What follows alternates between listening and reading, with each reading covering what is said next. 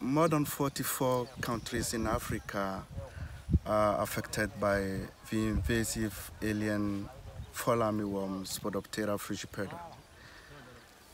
We are in Benin, in the Ome Valley, and more than 40,000 hectares of maize production completely devastated by fall armyworm.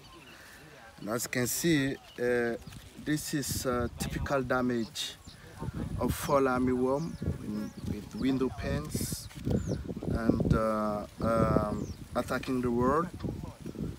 So at this stage, it's already too late. These 2-3 weeks old plants are completely attacked by fall armyworm. And it's better to act as early as possible, detecting egg masses and deploying appropriate measure to control fall armyworm.